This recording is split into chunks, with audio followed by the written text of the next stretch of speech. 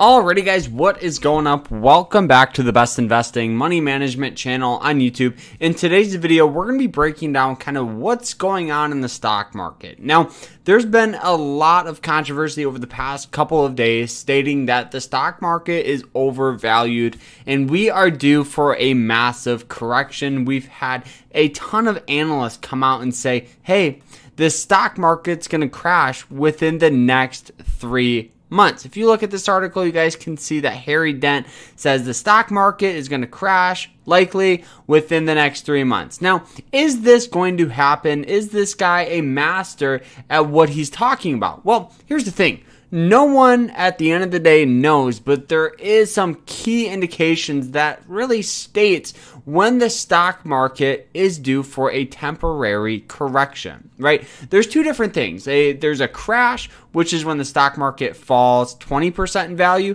This is what we saw in March of last year. Massive amounts of sell-off, right? Went from $344 all the way down to $218 before getting bought up.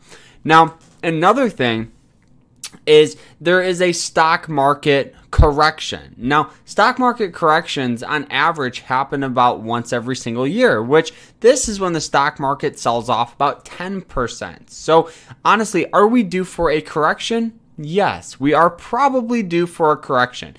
The reason why I say that is because if you look at this indicator right here, this represents the RSI, right? So this is the relative strength index. So you guys can see when it's over in this red zone, this is when we had overvalued and sell-off, right? And then down in this green zone in here, this represents good buying pressure. Okay, so ever since March, we've had this huge surge of buying pressure in the market, and we haven't seen any sell-off yet, which at the end of the day, that's awesome because all of your investments are going up in value. But the thing that makes me a little worried is all of this, right? This represents overvalued points for the market, which honestly should make you a little bit worried if you're more of a short-term investor. But as a long-term investor, you shouldn't worry. Now let's go to the yearly chart, not the day chart, the yearly chart, so we can kind of see what's going on year to date.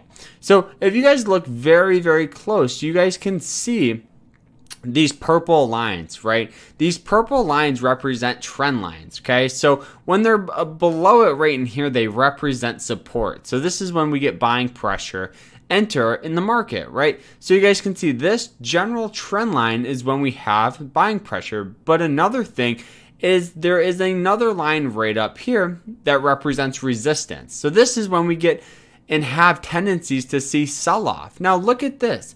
It came right in contact with that trend line, and now we've had massive sell-off. Not much, but about 2%, which at the end of the day, that's virtually nothing.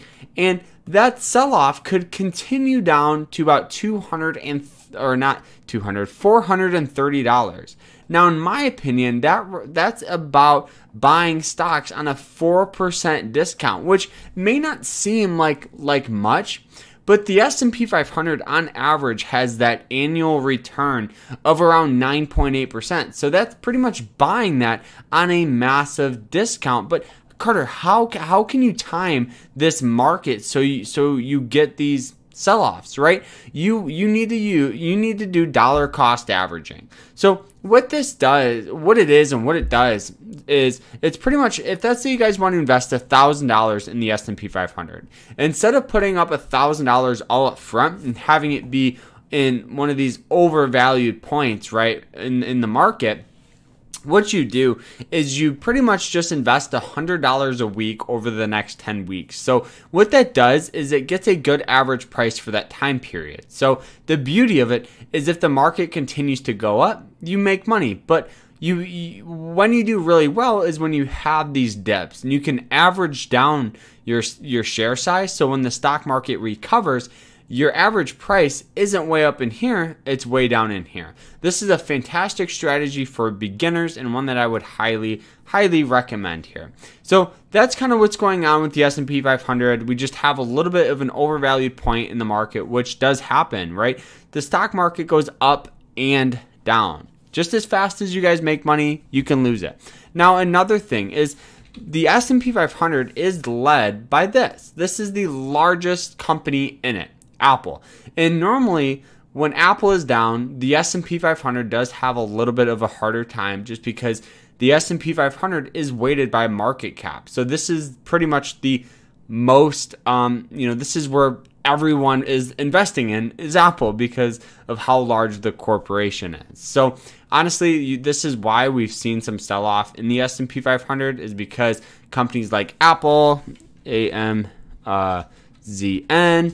Amazon's down. We've had a variety of tech companies get absolutely slammed, which on the bright side, that brings more opportunity for us. But on the flip side, it brings temporary sell-off, right? We had Hood today. Robinhood gets squeezed up. They released some news, which is good, about cryptocurrency. So I think there's a lot of opportunity right now in the market. And it's all about understanding risk tolerance. It's all about understanding that if you're a long-term investor, these volatility swings aren't and shouldn't shake you out of a trade or an investment.